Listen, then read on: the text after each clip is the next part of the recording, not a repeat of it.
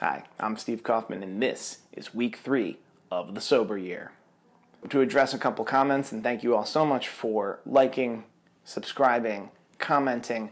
I just have a few things I will address. No, I'm not being held captive by the North Koreans. This is just a nice big blank wall.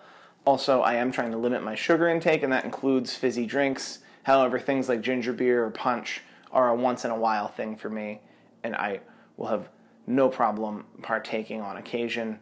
So last Wednesday, I got access to the red carpet for the Glow premiere on Sunset Boulevard. Glow, which is on Netflix. It's women, it's wrestling, it's on Netflix. It's a trifecta of things I'm into. What's normally the case for me would be I'd find out where the after party is, because the after party would have an open bar.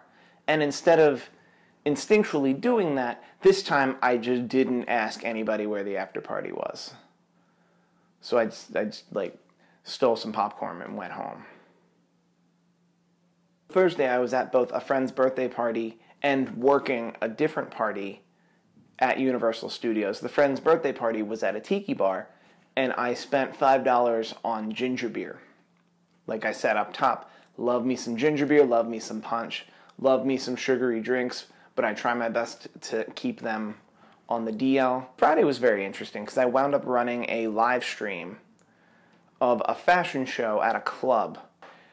And the people who I was running the stream for were also sponsors, so literally they were walking around with Ciroc and Hennessy and really wanted me to have some, and I did not. Partially because I do not like Hennessy at all, and partially because I'm obviously not drinking. Saturday night, I was both dealing poker in Irvine, but also talking to a lot of event planners, both Saturday and Sunday, actually. And a trick I learned there, when everyone was drinking, was that I didn't feel like having to explain it to, like, this whole year off thing I'm doing. I didn't feel like having to explain to everyone I met. So what I did was ask the bartender for soda water, but please give it to me in the same glass you would give someone a vodka soda. It's an optics thing. Optically, it makes way more sense to see me holding what you would assume is a vodka soda instead of the big plastic cup of water or the big plastic cup with the straw of like regular soda or anything like that. I think that's my new trick. So if anyone sees me out in the wild and I'm holding what appears to be a vodka soda, it's actually just soda water. You can smell it if you want. Sunday night was the first night I've gambled since I've made this vow to not drink. And it was really interesting because I was playing poker, and I was playing way better poker than I'd ever played before because I wasn't drinking. And I think that's actually a huge benefit that I should have been doing this whole time when, like, if I'm at a poker table, I'm not necessarily at a poker table to have a good time. I'm at a poker table to win. Monday, I was fortunate enough to be second row at a wrestling show in my neighborhood. No, not Raw at the Staples Center. There was a SmackDown house show in Bakersfield.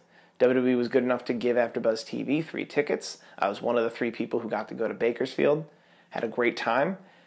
And I think I've mentioned on this show before that there's something about pro wrestling and a big cold beer. So it was a bit of a trigger for me, especially second row, top of the world kind of feeling, to just not drink.